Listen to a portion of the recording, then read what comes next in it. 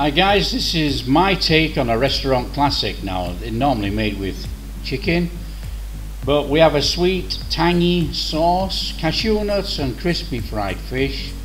This is my stir-fried fish and cashew nuts.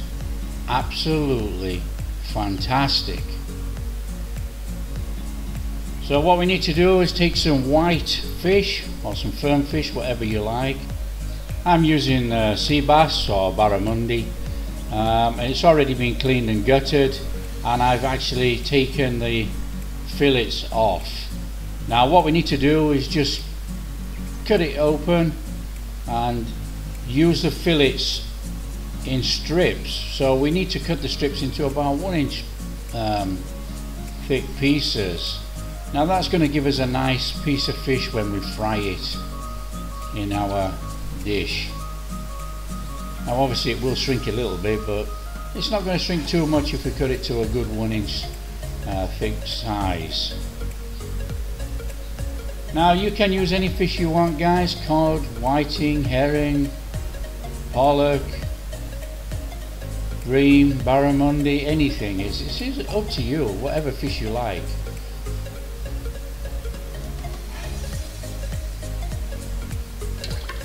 Right, what we need to do then, we need to actually put some oil in a pan, warm it up, and we want to add our cashew nuts. Now we don't want to have the oil too hot because we do not want to burn the cashew nuts. We want a nice even browning on the cashew nuts, and they don't take too long to cook, to be quite honest. So as soon as we've browned our cashew nuts, take them out, drain them on some kitchen towel.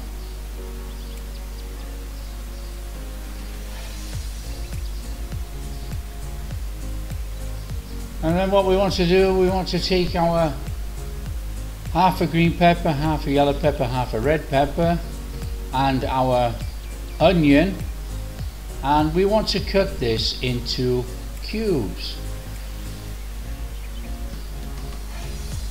Now you can cut it into strips or whatever you feel, but if you cut it into cubes, the presentation looks really good in the finished dish. But by cutting the peppers into cubes, obviously we want to cut the onion into cubes too, and then it all looks the same.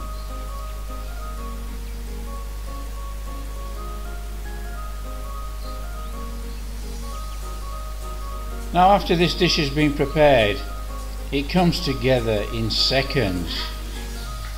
It is really easy to make.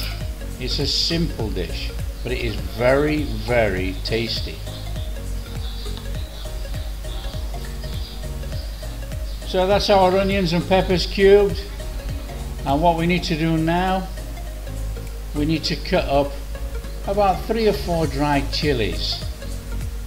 Now just cut these into about 1.5 centimeter pieces, and we're going to fry these before our veg. Now chilies, the dried chilies, do not take long to fry, and you have to be extremely careful.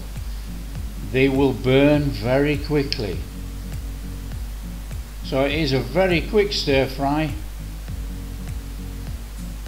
Just toast them up, and you can smell that smokiness of an aroma coming off the chilies as it's cooking in the oil. Take them out and drain them on the kitchen towel with the cashew nuts. And then to the same oil, we want to add our veg. We want to add our peppers and onion and give it a very quick stir fry. Now we're not trying to fry this till it goes all soft and soggy. It's a quick stir fry, just to give it that part cooking, and then take out. So like I said, don't overdo it. Quick stir fry round, take out and put to one side.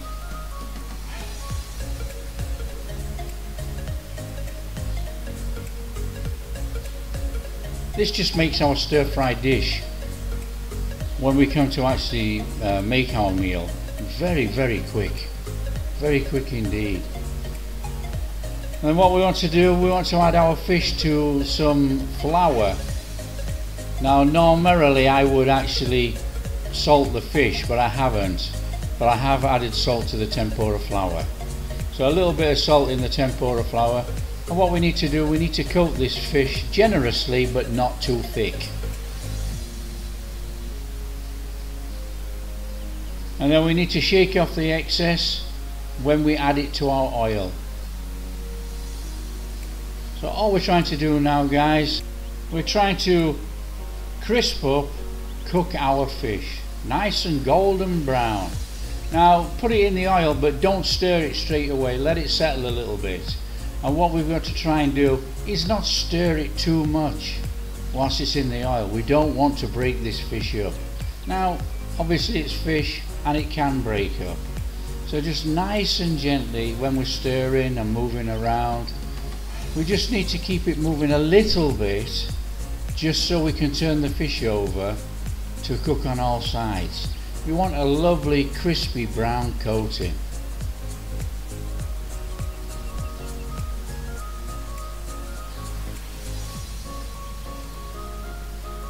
Now as soon as we got the fish looking a bit crispy brown, we need to take it out and drain. Now try not to pile it all on top of each other, because obviously it's still hot and it will still start to steam.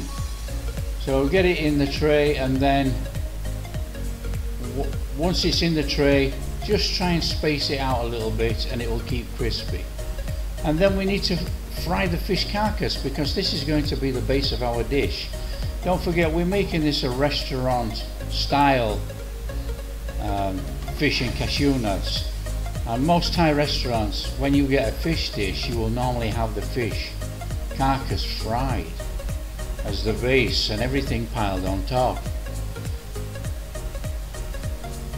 So into a pan then, a couple of tablespoons of oil, a fairly medium heat, add a tablespoon of garlic, minced garlic, quick stir fry. Now we're trying not to burn this, so watch the heat. We're just cooking for an aroma, so just be careful of the heat, we don't want to burn anything. And then in with a couple of tablespoons of soy sauce. Just moderate the heat, just make sure it doesn't burn.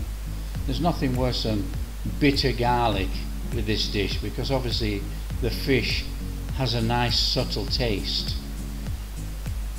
And then we want to add about 3/4 of a tablespoon of seasoning sauce and 2 tablespoons of oyster sauce.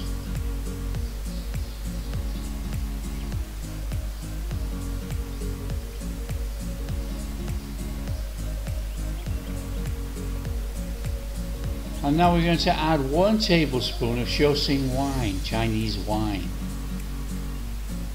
Give it a little stir round, mix it all in, let all the flavors meld together, and then we need to add 2 tablespoons of sugar. Now I'm using ordinary white sugar. You can use any sugar, palm sugar, white sugar, entirely up to you. And then what we need to do now is add 1 tablespoon of tamarind pulp. And this is going to give our little sour taste in there. So we got the salty from the soy sauce, oyster sauce, we got the sugar, so we got the sweet, and now we've got the sour from the tamarind. This is a fantastic tasty dish. And what we need to do now is we just need to cook it until it actually thickens. When you can drag your spatula through the sauce and it leaves a streak, it's thick enough. Then all we need to do is start adding our pre-cooked ingredients. Now we've pre-cooked this simply because we want that crispiness in our fish.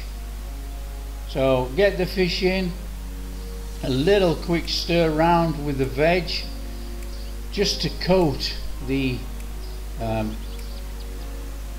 fish and veg. Nothing, we don't want to actually turn this fish soft and soggy, so it's very quick this. It's just a quick turnover, a quick coat, and then we need to add all the rest of the ingredients.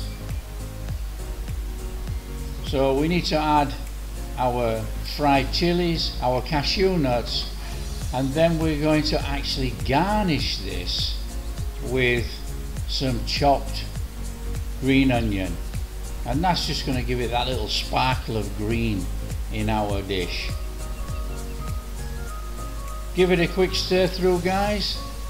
Now be nice and gentle, obviously we don't want to break up the fish, but a little bit of a coating on everywhere, and this is a really tasty dish. Add a little shake of white pepper, stir it through so it's all incorporated, and then we need to serve up. It is so simple because we've already prepared our ingredients before the final stir fry. So this is a restaurant style stir fried fish and cashew nuts. Now guys, if you like what we're doing, don't forget, like and subscribe, share with your friends, and we'll catch you next time.